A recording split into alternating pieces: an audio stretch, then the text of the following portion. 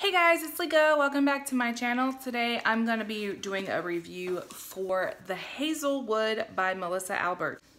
This book I got in Owl Crate, which was for February. So this is an exclusive cover. The original cover is more black and dark, which is pretty accurate because this is a really dark story. When you think of fairy tales, you think of happily ever afters, fairies, happy things, like everyone stays alive and all this happy horse shit. But this is a very dark fairy tale. It kind of reminds me of the original like Brothers Grimm tales, but it's about a girl who, her and her mother are always running. They're always running from weird things that happen. Like they just have a string of bad luck. Her grandmother was a writer and she wrote this big old book of fairy tales that her mother would not let her read, and her grandmother seemed to have gained some fame from it. She is still clueless as to who her grandmother really is because she doesn't visit. She stays on her estate. She doesn't really seem to care much about her.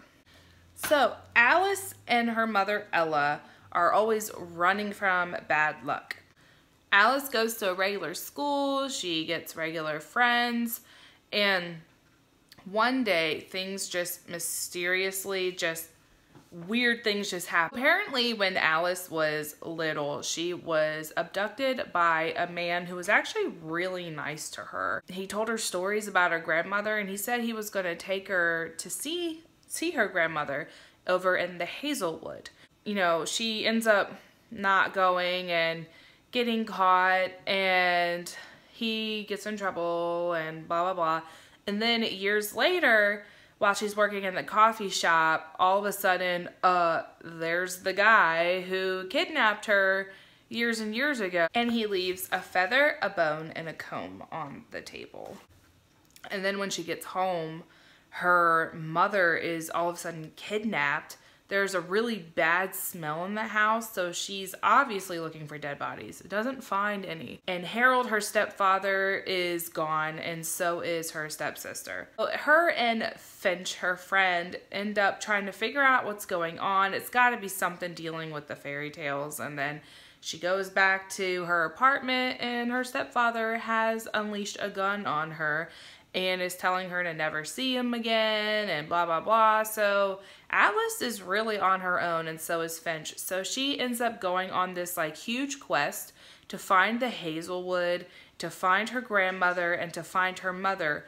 Only things don't seem to happen the way you think they would happen. It is a pretty dark fairy tale with a bunch of twists in it, and I gobbled it up in a few days. Like, it was amazing, and it is one of my favorite books so far this year, which I guess doesn't say very much because this is the last day of February, but I still think you all should go read this book. It's excellent.